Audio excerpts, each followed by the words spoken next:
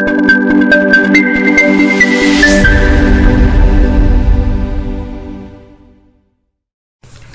students, cell cycle and cell division എന്ന ചാപ്റ്ററിലെ ചില focus area based questions കഴിഞ്ഞ വീഡിയോയിൽ ഇട്ടിരുന്നു. ബാക്കി വരുന്ന ചോദ്യങ്ങളാണ് ഈ ഒരു വീഡിയോയിൽ ഇൻക്ലൂഡ് ചെയ്തിരിക്കുന്നത്. അപ്പോൾ നമുക്ക് നേരെ ക്വസ്റ്റ്യൻസിലേക്ക് പോവാം. First question, what is cell cycle? Name the two basic faces of cell cycle. Cell സൈക്കിളിന്റെ ഡെഫിനിഷനും സെൽ സൈക്കിളിലെ രണ്ട് പ്രധാനപ്പെട്ട ഫേസുകൾ ഏതൊക്കെയാണ് എന്നുള്ളതാണ് ക്വസ്റ്റ്യൻ. സെൽ സൈക്കിൾ ആക്ച്വലി നമ്മുടെ ഫോക്കസ് ഏരിയയിൽ ഉൾപ്പെടുന്നതല്ല, എങ്കിലും സെൽ സൈക്കിളിന്റെ ഡെഫിനിഷൻ പഠിച്ചിരിക്കുന്നത് നല്ലതാണ്. കാരണം ഫോക്കസ് ഏരിയയുടെ പുറമേ നിന്ന് വരാവുന്ന ഒരു ചോദ്യമാണ് സെൽ സൈക്കിളിന്റെ definition. The sequence of events by which a cell duplicates its genome, synthesizes the other constituents of the cell, and eventually divides into two daughter cells is termed cell cycle. ഒരു sequence of events ആണ് അതിൽ cell ചെയ്യുന്നത്. DNA duplication, അതാണ് duplicates it's genome. പിന്നെ synthesises other constituents of the cell, cell ഓർഗനൽസിന്റെ duplication, and eventually divides in to to daughter cells. അങ്ങനെ രണ്ട് daughter cells ആയിട്ട് divide ചെയ്യുന്ന ഒരു കംപ്ലീറ്റ് സീക്വൻസ് ഓഫ് ഇവന്റ്സിനെയാണ് നമ്മൾ സെൽ സൈക്കിൾ എന്ന് പറയുക. അതിൽ രണ്ട് ബേസിക് ഫേസസ് ഏതൊക്കെയാണെന്ന് ചോദിച്ചാൽ ഇന്റർഫേസും എം ഫേസും. എം ഫേസ് എന്ന് പറയുന്നത് മൈറ്റോസിസ് ഫേസ്, ഇന്റർഫേസ് പ്രിപ്പറേറ്ററി ഫേസും M phase actual dividing ഫേസുമാണ്. Second question, distinguish between സൈറ്റോകൈനേസിസ് and കാരിയോകൈനേസിസ്. ഡെഫിനിഷനാണ് ചോദിച്ചിരിക്കുന്നത്. സൈറ്റോകൈനേസിസ് എന്ന് പറഞ്ഞാൽ division of cytoplasm, കാരിയോകൈനേസിസ് is division of nucleus. Third question, what is G0 or quiescent face of cell cycle? ഇതും വളരെ പ്രധാനപ്പെട്ട ഒരു ചോദ്യമാണ്. G0 or quiescent face, inactive ഫേസിനെയാണ് നമ്മൾ G0 എന്ന് പറയുക.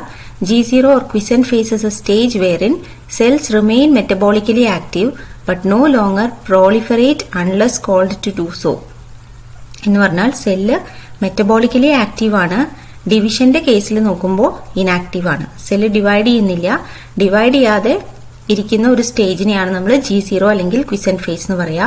പക്ഷെ ഈ G0 സ്റ്റേജിൽ ഇരിക്കുന്ന ഒരു സെല്ല് എപ്പോൾ വേണമെങ്കിലും ആവശ്യം വരുമ്പോൾ സെൽ ഡിവിഷന്റെ സ്റ്റേജ് ആയിട്ടുള്ള G1 ഫേസിലേക്ക് എൻ്റർ ചെയ്യാം. അതാണ് ഇവിടെ പറഞ്ഞിരിക്കുന്നത്. G0 or quiescent phase is a stage wherein cells remain metabolically active. Active ആയിട്ടുള്ള സെൽസ് തന്നെയാണ്, ബട്ട് നോ ലോങ്ങർ പ്രോളിഫറേറ്റ് എന്ന് പറഞ്ഞാൽ ഡിവൈഡ് ചെയ്യില്ല. Unless called to do so, എപ്പോഴെങ്കിലും അത്യാവശ്യ ഘട്ടം വന്നാൽ മാത്രമാണ് അവർ ഡിവൈഡ് ചെയ്യുള്ളൂ. അപ്പൊ അങ്ങനെയുള്ള സെൽസ് ഇരിക്കുന്ന സ്റ്റേജിനെയാണ് G0 അല്ലെങ്കിൽ ക്വിസന്റ് ഫേസ് എന്ന് പറയാ.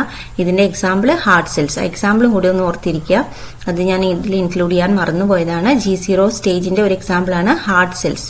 ഹാർട്ട് സെൽസ് എപ്പോഴും ഡിവൈഡ് ചെയ്യില്ല, വല്ല ഇഞ്ചുറി ഒക്കെ വരുന്ന സമയങ്ങളിൽ മാത്രമാണ് ഹാർട്ട് സെൽസ് ഡിവൈഡ് ചെയ്യുള്ളൂ. Fourth question, describe the following: synapses, bivalent, കയസ്മാറ്റ. ഓരോന്നിന്റെയും ഡെഫിനിഷൻ.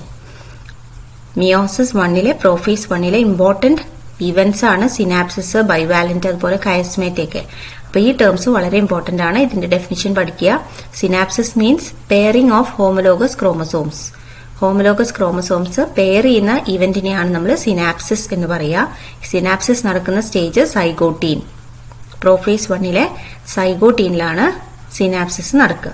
ബൈവാലന്റ്, ബൈവാലന്റ് അല്ലെങ്കിൽ ടെട്രാഡ് എന്നും പറയാറുണ്ട്. It's A pair of സിനാപ്സ്ഡ് homologous chromosomes. സൈഗോട്ടീനിലെ pairing കഴിഞ്ഞിട്ട് കാണപ്പെടുന്ന ക്രോമസോംസിനെയാണ് നമ്മൾ ബൈവാലന്റ് അല്ലെങ്കിൽ ടെട്രാഡ് എന്ന് പറയുക.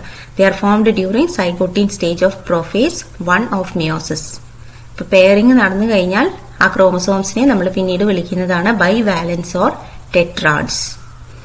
കയസ്മാറ്റ, കയസ്മാറ്റ X shaped site, cross shaped അല്ലെങ്കിൽ എക്സ് ഷേപ്ഡ് ആയിട്ടുള്ള സൈറ്റുകൾ where to non sister chromatids of homologous chromosomes have crossed over. Homologous ക്രോമസോമിലെ non sister chromatids തമ്മിൽ ഓവർലാപ്പ് ചെയ്യുന്ന അല്ലെങ്കിൽ എക്സ്ചേഞ്ച് ചെയ്യാൻ വേണ്ടിയിട്ട് ഓവർലാപ്പ് ചെയ്യുന്ന സൈറ്റുകളെയാണ് നമ്മൾ കയസ്മാറ്റ എന്ന് പറയാം. It represents a site of crossover. It is formed during diploidine stage of prophase 1 of meiosis. അപ്പൊ സിനാപ്സിസും ബൈവാലന്റും സൈഗോട്ടീൻ സ്റ്റേജിൽ നടക്കുന്ന കാര്യങ്ങളും കയസ്മാറ്റ ഡിപ്ലോട്ടീൻ സ്റ്റേജിൽ നടക്കുന്ന ഇവന്റുമാണ്. Fifth question, list the main differences between mitosis and meiosis. ഇത് കഴിഞ്ഞ വീഡിയോയിൽ നമ്മൾ റിഡക്ഷണൽ ഡിവിഷന്റെയും ഇക്വേഷണൽ ഡിവിഷന്റെയും ഡിഫറൻസ് ആയിട്ട് പറഞ്ഞ കാര്യം തന്നെയാണ് ഇവിടെയും. Mitosis equational division, meiosis reduction division. മൈറ്റോസിസിൽ 2 daughter cells, മിയോസിസിൽ 4 daughter cells. അതാണ് വളരെ പ്രധാനപ്പെട്ടത്. പിന്നെ mitosis responsible for growth and cell repair, meiosis ആവുമ്പോൾ variation, gamete formation and evolution. പിന്നെ മൈറ്റോസിസിൽ ഒരു കാരിയോകൈനേസിസും ഒരു സൈറ്റോകൈനേസിസും, മിയോസിസിൽ 2 കാരിയോകൈനേസിസും 2 സൈറ്റോകൈനേസിസും. 6th question, identify the stage of mitosis given below. മൈറ്റോസിസിലെ ഒരു സ്റ്റേജിന്റെ പിക്ചറാണിത്. അപ്പൊ ഈ പിക്ചർ നോക്കിയിട്ട് ഇത് ഏത് സ്റ്റേജ് ആണെന്ന് ഐഡന്റിഫൈ ചെയ്യാനാണ്. അപ്പൊ ഇവിടെ നമുക്ക് കാണാം ഒരു സെല്ല് 2 സെല്ലായിട്ട് ഡിവൈഡ് ചെയ്യാൻ പോവുകയാണ്. അനാഫേസ് അല്ല എന്തായാലും, കാരണം അനാഫേസ് ആണെങ്കിൽ നമുക്ക് ക്രോമാറ്റിഡ്സ് കാണണം, ഇവിടെ അതൊന്നും കാണാനില്ല. So the face is telophase. Then 7th question, match the following. 2 column തന്നിട്ടുണ്ട്. ഫസ്റ്റ് കോളത്തിൽ initiation of assembly of mitotic spindle. Second one, proteins are synthesized in preparation for mitosis while cell growth continues. Then spindle fibers attached to kinetochores of chromosomes. Movement of chromatids towards opposite poles. അപ്പോൾ മൈറ്റോസിസിലെ 4 സ്റ്റേജുകളുടെ events ആണ് കൊടുത്തിരിക്കുന്നത്. അപ്പൊ അതിലെ first one, initiation of assembly of mitotic spindle. Mitotic spindle assembly തുടങ്ങുന്നത് prophase സ്റ്റേജിലാണ്. Then proteins are synthesized in preparation for mitosis. മൈറ്റോസിസിനുള്ള preparation ആണ്. അപ്പൊ നമുക്കറിയാം പ്രിപ്പറേഷൻ ഇന്റർഫേസ് ആണെന്ന്. Then spindle fibers attached to kinetochores metaphase സ്റ്റേജിലാണ്. Then movement of chromatids towards opposite poles anaphase ആണ്. So എയുടെ answer 2, B3, C4 and D1. Then list the substages of prophase 1 of meiosis 1. ഇങ്ങനെ സബ്സ്റ്റേജ് എഴുതാനായിട്ടും ചോദിക്കാം. കഴിഞ്ഞ വീഡിയോയിൽ നമ്മൾ സബ്സ്റ്റേജ് തന്നിട്ട് ഓർഡറിലാക്കാനാണ് പറഞ്ഞിരുന്നത്. ഇത് ബൈഹാർട്ട് നിങ്ങൾ പഠിച്ചിരിക്കണം ഈ 5 സ്റ്റേജസിന്റെയും പേരെങ്കിൽ മാത്രമേ ഇങ്ങനെ ഒരു ക്വസ്റ്റ്യൻ വന്നാൽ നിങ്ങൾക്ക് ആൻസർ ചെയ്യാൻ പറ്റുള്ളൂ. അപ്പൊ ലെപ്റ്റോട്ടീൻ, സൈക്കോട്ടീൻ, പാക്കീറ്റീൻ, diplotene and ഡയാകൈനേസിസ്. These are the 5 സബ്സ്റ്റേജസ് of prophase 1. ഇതിലെ ഏറ്റവും ലോങ്ങസ്റ്റ് ഫേസ് ഏതാണെന്ന് ചോദിച്ചാൽ ഇറ്റ് ഇസ് പാക്കീറ്റീൻ. ഏറ്റവും ഇമ്പോർട്ടന്റ് ആയിട്ടുള്ള സ്റ്റേജും പാക്കീറ്റീൻ ആണ്. അതുപോലെ ഏറ്റവും ലോങ്ങസ്റ്റ് സ്റ്റേജും പാക്കീറ്റീൻ ആണ്. Which of the following pair is correctly matched? 4 ഫേസസും അതിലെ ഇവന്റ്സും കൊടുത്തിട്ടുണ്ട്. കറക്റ്റ് ആയിട്ട് മാച്ച് ചെയ്തത് ഏതാണെന്നാണ് എഴുതേണ്ടത്. Anaphase 1, homologous chromosomes are separated. Metaphase 1, pairing of chromosomes. Interphase, nuclear envelope encloses each haploid set of chromosomes. Prophase 1, non-homologous chromosomes are separated.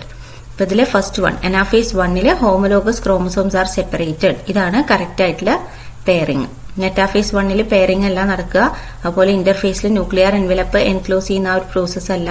Prophase 1 non homologous chromosome separate ചെയ്യുന്ന process ഇല്ല. So correct matching anaphase 1, homologous chromosomes R separated. The 10th question, identify the stages A and B of mitosis. ഈ ചിത്രം നമ്മുടെ NCERT ടെക്സ്റ്റിലുള്ള പിക്ചറാണ്. പ്രോഫേസിലെ 2 സ്റ്റേജുകളാണിത്. First one late പ്രോഫേസും second one early പ്രോഫേസും ആണ്. പ്രോഫേസിന്റെ തുടക്കത്തിൽ നമുക്ക് ഇങ്ങനെയാണ് chromosome കാണുക. കുറച്ചും കൂടിയും കഴിയുമ്പോൾ ലേറ്റ് പ്രോഫേസ് ആകുമ്പോഴത്തേക്കും ക്രോമസോം ഒന്നുകൂടി ഷോർട്ട് ആൻഡ് തിക്ക് ആയിട്ട് മാറിയിട്ടുണ്ടാവും. So this is late prophase, this one is early prophase. The next one, identify the stages A and B of mitosis given below. ഇതും വളരെ പ്രധാനപ്പെട്ട ഒരു ചിത്രമാണ്. ഇത് അനാഫേസിന്റെ ചിത്രവും ഇത് മെറ്റാഫേസിന്റെ ചിത്രവുമാണ്. അപ്പൊ ഇതുപോലെ ചിത്രം തന്ന് ഏത് സ്റ്റേജ് ആണെന്ന് ഐഡന്റിഫൈ ചെയ്യാൻ ചോദിക്കും. സെക്കൻഡ് ഇയറിൽ പ്രാക്ടിക്കലിനും ഇത് ഇമ്പോർട്ടന്റ് ആണ്. So first stage അനാഫേസും second stage മെറ്റാഫേസും ആണ്. ചിലപ്പോൾ ഇതിന്റെ കൂടെ ഈ സ്റ്റേജിന്റെ എന്തെങ്കിലും ഫീച്ചറും കൂടി എഴുതാൻ ചോദിക്കാം. അപ്പൊ അനാഫേസിൽ നമുക്ക് എഴുതാം centromere splits and chromatids move to opposite Paul's. മെറ്റാഫേസിൽ നമുക്ക് എഴുതാം all the chromosomes R arranged in the equatorial plain. 12th question, match the following. Chromosomes are moved to spindle equator, centromere splits and chromatids apart, pairing between homologous chromosomes takes place, crossing between homologous chromosomes. അപ്പോൾ chromosomes are moved to spindle equator എന്ന് പറയുമ്പോൾ ഇക്വേറ്ററിലേക്ക് വരുന്നത് metaphase stage, centromere split ചെയ്യുന്നത് anaphase stage, pairing നടക്കുന്നത് zygotene, crossing നടക്കുന്നത് പാക്കീറ്റീൻ. ഇപ്പോൾ ഒരുപാട് questions ഇങ്ങനെ വന്ന കാരണം നിങ്ങൾക്ക് ഉത്തരങ്ങൾ പെട്ടെന്ന് കിട്ടുന്നുണ്ടാവും എന്ന് പ്രതീക്ഷിക്കുന്നു. Then comment on the statement telophase is reverse of prophase. ടീലോഫേസിൽ നടക്കുന്ന കാര്യങ്ങൾ പ്രോഫേസിൽ നടക്കുന്നതിന്റെ നേരെ ഓപ്പോസിറ്റ് കാര്യങ്ങളാണ് എന്നുള്ളതിനെ കുറിച്ച് എഴുതാനാണ് പറഞ്ഞിരിക്കുന്നത്. ശരിയാണ്. പ്രോഫേസിൽ കണ്ടൻസേഷൻ ഓഫ് ക്രോമസോമൽ മെറ്റീരിയൽ ആണ് നടക്കുക. ടീലോഫേസിൽ ഡീകണ്ടൻസേഷൻ ആണ് നടക്കുക. പിന്നെ രണ്ടാമത് പ്രോഫേസിൽ സെൽ ഓർഗനൽസ് ഒക്കെ ആബ്സെന്റ് ആവും. അതായത് ന്യൂക്ലിയർ എൻവലപ്പ്, ന്യൂക്ലിയോലസ് അങ്ങനെയുള്ള സാധനങ്ങളൊക്കെ ഡിസപ്പിയർ ചെയ്യാണ് ചെയ്യുക. പക്ഷേ ന്യൂക്ലിയോലസ്, ഗോൾജി കോംപ്ലക്സ്, അതുപോലെ എൻഡോപ്ലാസ്മിക് റെറ്റിക്കുലം ഇതെല്ലാം റീഅപ്പിയർ ചെയ്യുന്ന സ്റ്റേജ് ആണ് ടീലോഫേസ്. അപ്പൊ പ്രോഫേസിൽ എന്താണോ നടക്കുന്നത് അതിന്റെ റിവേഴ്സ് പ്രോസസ് ആണ് ടീലോഫേസിൽ നടക്കുക. So telophase is reverse of prophase.